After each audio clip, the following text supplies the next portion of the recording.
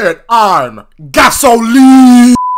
Chozen was first introduced back in Karate Kid 2. Similar to Johnny back in Karate Kid 1, Chozen would mainly torment Daniel, however Chozen had a different aspect to him, that being honor. As a child, Chozen was once a kid who would cheat and just take the easy way out. However, he was taught by Sato that honor is what defines a man, and a man without honor isn't a man at all. Chozen would eventually be shaped into the person he was in Karate Kid 2, who mainly fought for honor and believed Daniel was disrespecting it. However, it's revealed to Chozen that Daniel actually has honor himself and even is capable of saving a child from a typhoon, which does enrage him, and this would then lead into him and Daniel fighting to the death, who despite never fighting to kill before, Daniel never gave up and eventually defeated Chozen. And that is what Chozen found honor in. And the fact that Daniel had the opportunity to kill Chozen but didn't, it comes crashing to Chozen's brain that Daniel himself actually has more honor than he'll ever have. After the events of Karate Kid 2, it was implied Kumiko helped him get back on his feet and even found out that he had feelings for her. However, this might have just happened pre-Karate Kid 2 since we know that they grew up with each other. And even after the events of Karate Kid 2, he never made a move on her because of what she and Daniel had, plus he could never forgive himself for what he did to her. He legit threw her life on the line just to get a fight with Daniel that he lost. If anyone should have her, it's anyone but him. However, he managed to find peace with himself and learn the secrets of Miyagi-Do. He learned techniques such as the pressure points, and it's implied he learned other things, but it's just not talked about or shown, which is a little unfortunate, but it is what it is. We also learned thanks to season 5 that he has learned other styles such as Kim Son-young's, and Chozen managed to find clarity similarly to that of Johnny, Mike, and Terry. However, in my opinion, he did it the best out of all 4 of them. And I don't mean he had the best comeback out of all of them. That's not what I mean. That goes to Johnny, clearly. But what I mean is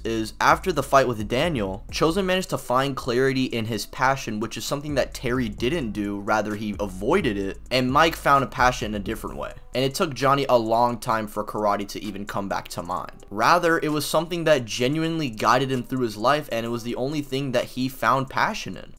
We'd see Daniel travel to Okinawa in season 3, where Chozen makes his introduction to Cobra Kai, and right as Daniel believes Chozen is going after him and he prepares to defend himself, it's revealed that Chozen is rather kind and is even insisting on getting drinks for him, showing a lot of respect towards him. As we know, he'd show Daniel the secrets about Miyagi-Do, and he'd show him it isn't all just about defense, teaching him the same technique that would go on to prove pretty useful in the fight against Kreese. Sadly, it isn't until the end of season 4 where we see Chozen again, due to Daniel calling him down to take on Terry Silver. And as Chozen said himself, "And I am gasoline."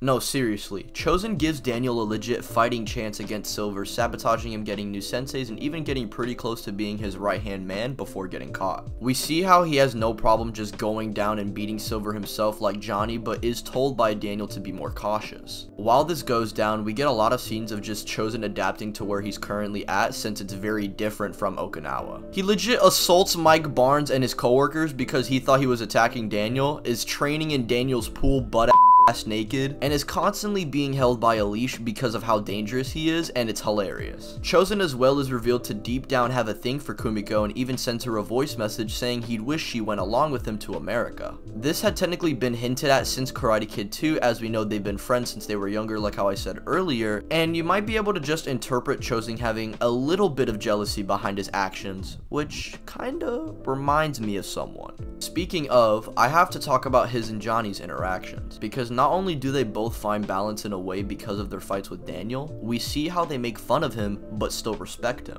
even going as far as to drop a sensei of Cobra Kai due to Terry harming Daniel. These two are so similar, their chemistry on screen is the best we've seen between any character, and this is by far my favorite duo in all of Cobra Kai. This is me and Pop-Tato for real. However, I will say Chozen is at his best whenever he's interacting with Silver, as they both have found clarity in karate, but it's clear one found honor and one didn't. And both characters believe they have been never better mentally. However, Terry has got it all wrong for himself. Chozen, seeing Terry as a man with no honor and trying to hurt his friend Daniel, doesn't take it lightly and drops one of his senseis, and then even goes on to combat him in the finale, with Johnny and Mike Barnes on his back! He even manages to defeat Terry Silver and only loses due to having his back turned. Regardless though, he is the undisputed MVP of season 5. He's a bit of both Johnny and Daniel, but has that honor that defines his character as a standout. And I hope you guys enjoyed me analyzing one of the best redeemed characters in the Karate Kid universe.